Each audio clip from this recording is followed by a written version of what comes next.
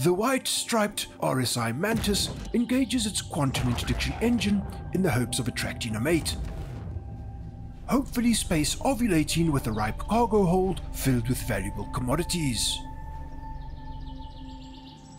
Sadly, this beautiful act of space life may already be facing extinction. Drastic changes in the master mode Modicus climaticus is pushing the populations of these once majestic mantises and cutlass blues further towards serious endangerment. And in the coming months, the wonderful dance of quantum interdiction, snaring, and entanglement might come to a tragic and abrupt end.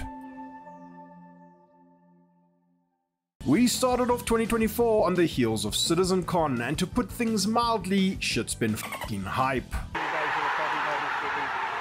But why? Because this year's going to be different, but for real this time.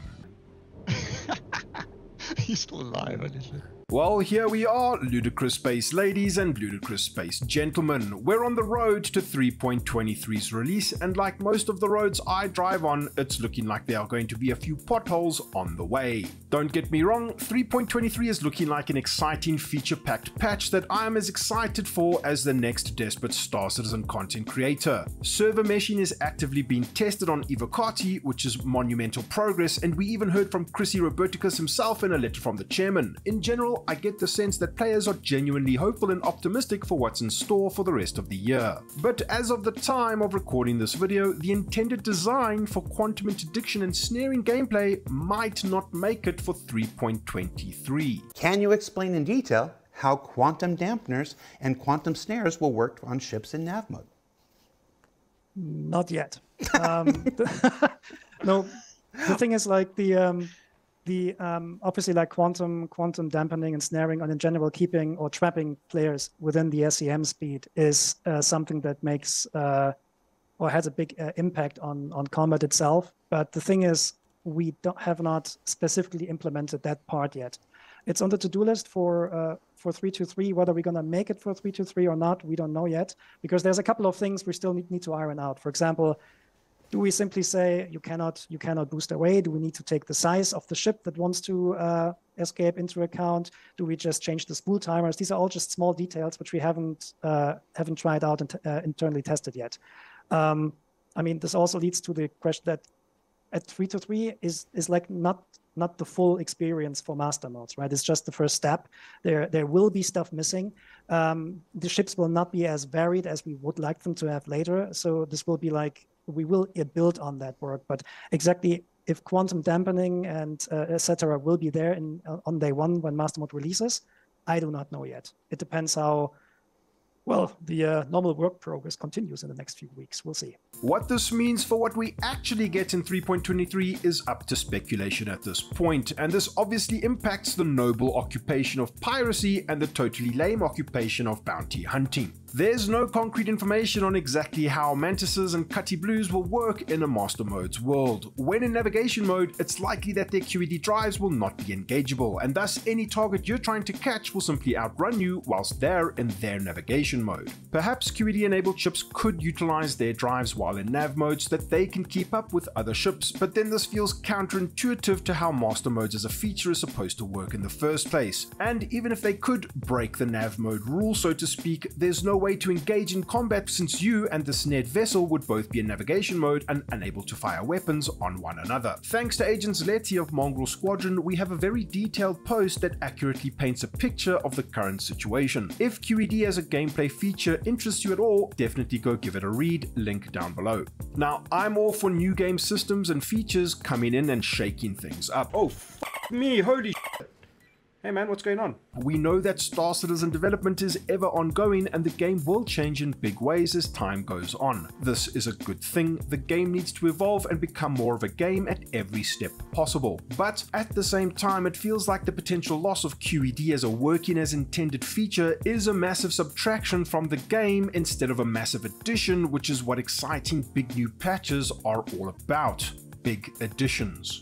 quantum interdiction and snaring is a core feature for Piracy, which I maintain is one of the few actual fun gameplay loops that Star Citizen has to offer players in its current state. And critically, Piracy itself is dependent on just about every other game system. Things like trading, hoarding, combat, physicalized cargo logistics, boarding, FPS combat, to loading and selling needs to work in order for Piracy to even be a valid way to play the game. And that's one of the reasons why it's so great. It literally touches everything Star Citizen has to offer in some way.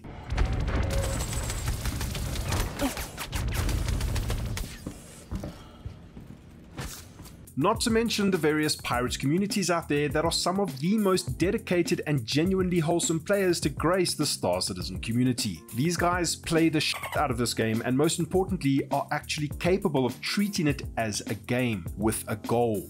That goal is usually your cargo, and the pursuit of your cargo is what creates the fun, believe it or not, for both the pirates and the victims of the piracy. Check out this video after this one, link in the description, and you will realize what I'm talking about. I went ahead and got some statements from average ludicrous space game enjoyers on the potential lack of QED coming our way from people who actually play the game and not random Groundhog Day SpaceBob Star Citizen enjoyers whose idea of a good time in game is loading up an Origin Junkworks 890 junk into a hangar on Orison, taking a stroll through the corridors and calling it a day after they trip down a flight of stairs because that was just too dramatic for their sensibilities. CIG needs to clarify what, if any, placeholder QED behavior would exist in 3.23. A complete lack of QED means that bounty hunting and piracy are severely impacted until it gets adjusted for the new quantum experience post 3.23. Our victims may experience an unpleasant shift in our tactics for the foreseeable future. Nerves are.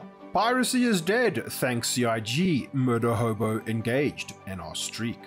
Did you know that 1 in 5 Canadians suffer from illegal pirate activity in online video games? Now, with the Trudeau government, we've removed QEDs so that you can enjoy your experience and be safe. A message from the Government of Canada and Avenger 1. 3.22, the piracy patch. 3.23, the non-piracy patch. Surf Imp. Look, master modes, but no modes are actually mastered, and the Mantis is no longer for sale. Just kidding, you can still buy it, but can't use it. Fluffy catfish. Fix the game. I'm not a huge PvP person, but if CIG want people to board ships and capture the bounties and carbonite and all this other stuff, they need to have a plan and not kick the tin can down the road. We will fix what we broke later. PC 101. My worry is that piracy has already turned into an arms race where soft death is the easiest answer. Without reliable QED mechanics and viable distortion mechanics, there's very little choices left for pirates other than to turn red. I'd hate for QED to be an afterthought in master modes. It's not fair. As you know, all good ships have a name. However, in 3.23 the Mantis is useless, so it does not get a name. Mr. Modify. CIG just have a bit of consideration for the long-term players that have put in over 20,000 hours into your game. That's all they're asking for, sad face. Good speed O. Mantis, more like Mantis sucks, XNDR. QED was one of the best working features in years. It, and the ability to prevent jumps in other ways, is one of the most influential parts of the current and future combat metas. The fact that CIG shows that they have basically put zero work into figuring this out for the newest flight model that they have been developing for over 1.5 years now makes me lose faith in this project. We have asked this question for half a year now and they still don't deem it worthy enough to start iterating over this. Once again, CIG has taken a feature that works most of the time and turned it into a feature that is a tier -1 iteration and works worse than before. Nona Nelson. Does this mean the end of pirate gameplay? Hell no, let's go to those Amazon distro cargo centers and find some prizes. The Space Shaman. With 3.23, all attempts to stop a ship from escaping boils down to a DPS check to see if you can destroy the other ship before travel mode kicks in. Moon. When I die, I'm going to ask Chris Roberts to be at my funeral and lower my casket in the ground so he can let me down one last time. Tony Fresh 52. We just have to chill and relax. It's not the end of the world if it's nerfed for a patch or two. We know they will fix it, etc. The world isn't ending. If you're a sole pirating only player, it might be a good patch to just take a break and go play another game. Again, not a big deal in the grand scheme of things until it's in and tested or not. Whatever. Any videos are really just clickbait speculation, which is 90% of YouTube anyhow. Loots. Wait, what the f— But Void Dude, what's your statement? I cannot hear you, Mona Lisa. Ginger Samurai. Nice kill, bro.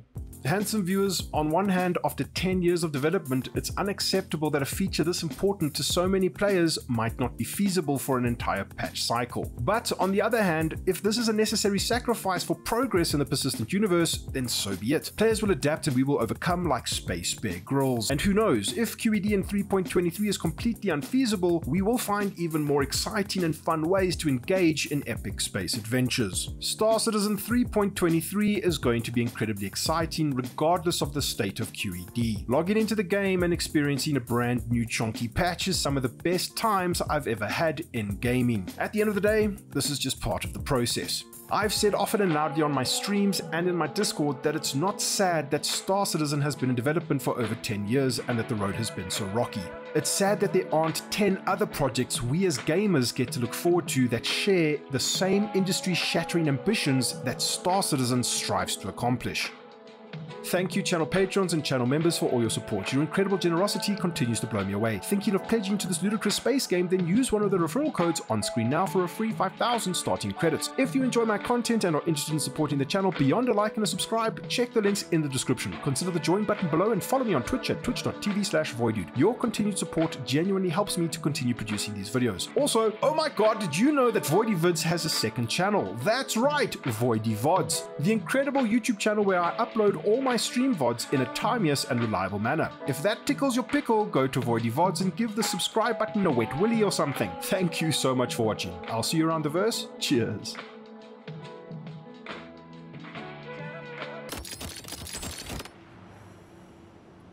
It wasn't me.